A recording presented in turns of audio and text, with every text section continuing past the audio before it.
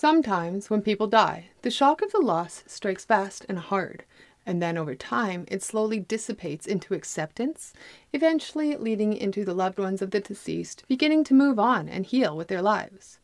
But other times, as the loved ones are healing, other people might be sinking deeper and deeper into despair, into a despair of guilt, a guilt that eventually begins to start unraveling the seams of a lie.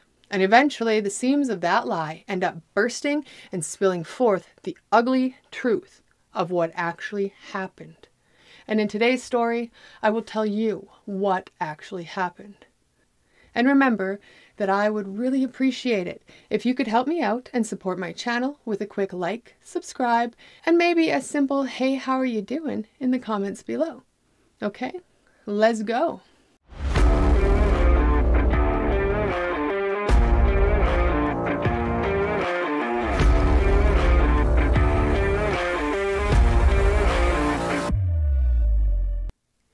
On the evening of February 18th, 1993, 16-year-old Dorothy Marie Robards, or Marie as she liked to be called, and her father Steven sat down in their small apartment together and prepared to eat dinner. Steven, who had been living as a bachelor for the past 12 years, didn't really know how to look after a 16-year-old girl. He wasn't much of a homemaker himself, and dinners often consisted of fast food and takeout. That night, they had settled on having Mexican food. And so they brought it home, they set the table, and Steven went to the washroom down the hall to wash his hands before digging into his dinner. Marie's parents, Beth and Steven, were married in December of 1974, and almost 2 years later, in 1976, Beth gave birth to their only child, a daughter that went by Marie. Unfortunately for the couple, and specifically for Steven, things weren't going as well as the couple would have liked. Steven was suffering from severe depression, and the weight of his illness was just too much for Beth. And so they divorced near the end of 1980, with Marie going and living full-time with her mother in Granbury, Texas. For Marie and Beth, this was perfect because the two were inseparable, with people often mistaking them for sisters rather than mother and daughter.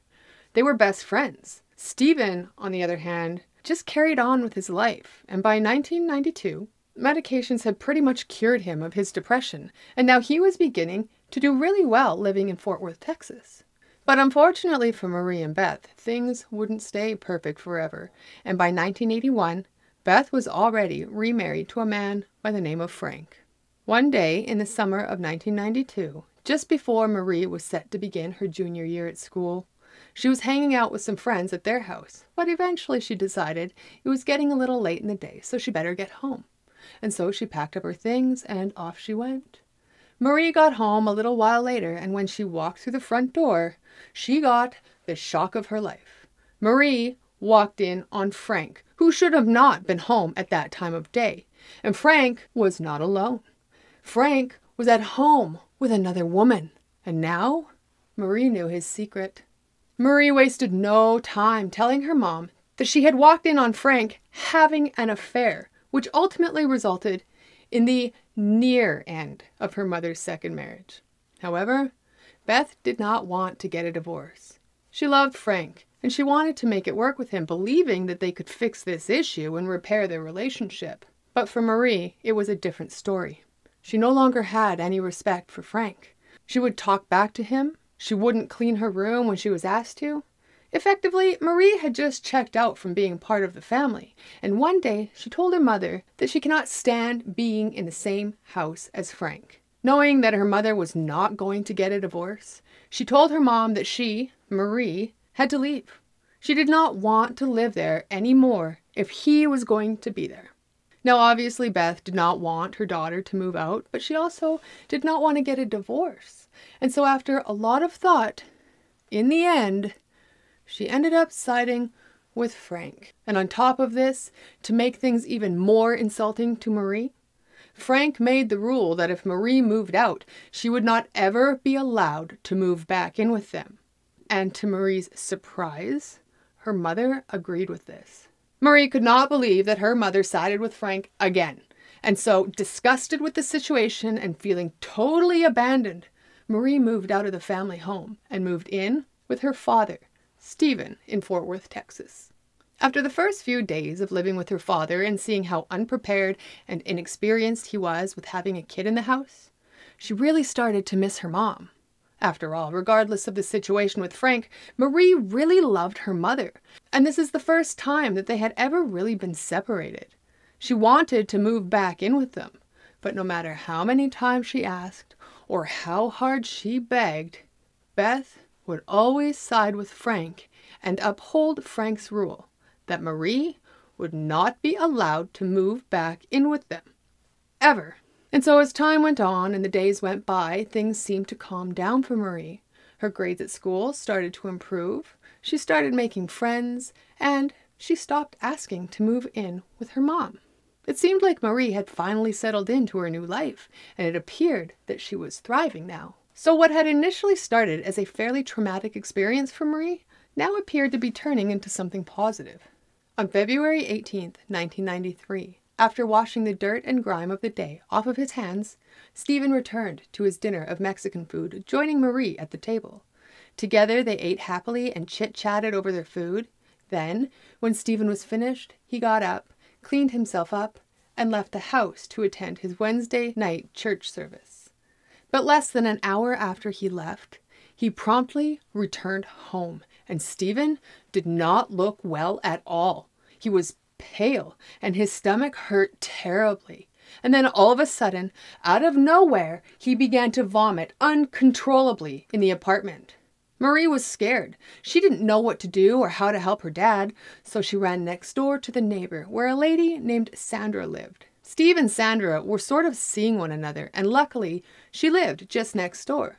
And so when Sandra arrived in Steven's apartment, she found him lying in bed, and he was telling her that his body was beginning to feel really sore and really stiff.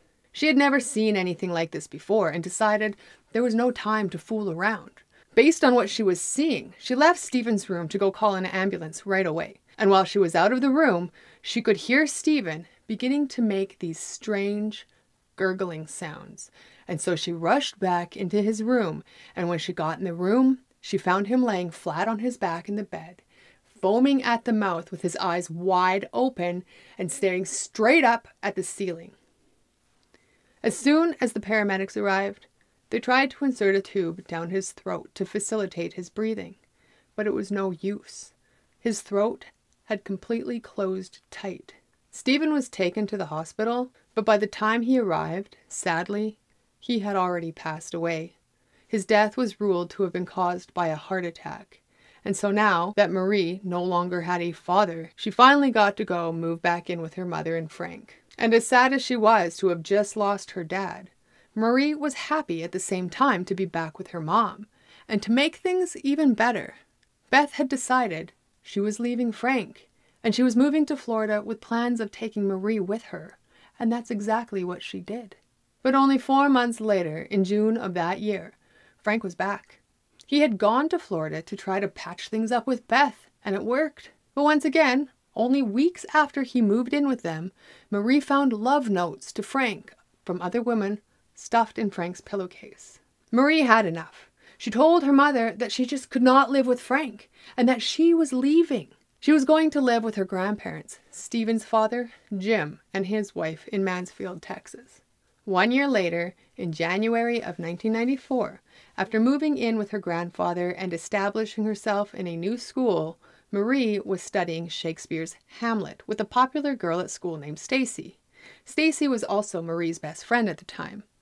Stacy turned to her favorite part of the play, which was the soliloquy of the Danish monarch Claudius. Essentially, this scene was about Claudius who poisoned his brother to gain the throne.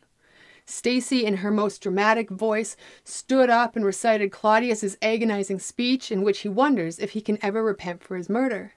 Giggling and happy with her outlandish performance, she turned to Marie, who she thought would have been having as much fun as she was.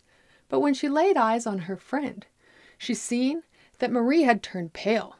Her hands were trembling, and she was staring straight at Stacy.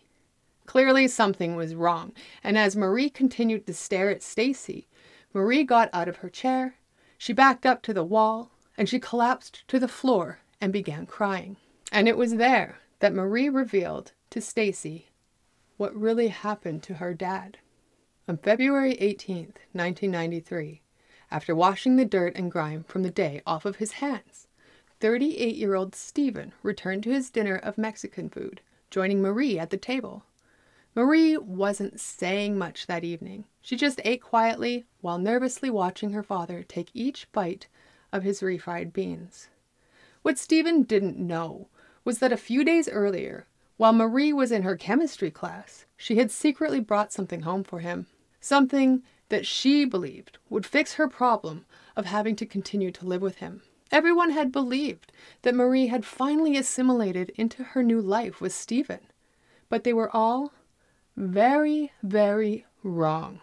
And so, that evening, as Steven left his food unattended to go wash his hands, Marie quickly pulled a napkin of barium acetate powder out of her backpack that she had stolen from her chemistry class and callously mixed it into Steven's refried beans. She then sat back and watched him eat the poison. Marie asked Stacy to keep her secret, but in February of 1994, Stacy asked her school counselor to contact the police on her behalf to report what she had been told. After investigation and testing of the blood samples that the coroner had taken during the autopsy, it was found that Steven had 250 times the normal amount of barium acetate typically found in a person's system. Marie would later go on to say that she had never intended to kill her father. She just wanted to make him sick so that she would be allowed to move back in with her mom. But in the end, the courts heard the testimony of her friend Stacy, who stated that Marie knew that the barium acetate would be fatal. The jurors convicted Marie of murder and sentenced her to 28 years in prison, with her being eligible for parole after serving 7 years. Marie was paroled in 2003 after serving 7 years of her sentence. So that's going to wrap it up for this one, and I look forward to reading what you have to say about it in the comments below. Do you think Marie accidentally gave her dad too much poison, or did she mean to kill him? Another thing to think about is the fact that Marie's mom was moving to Florida without Frank. So really, Marie would have been able to move back in with her mom, even if she had never poisoned her father. It is a very, very sad, tragic story. Anyway, hit me up below in the comments and I'll see you again later.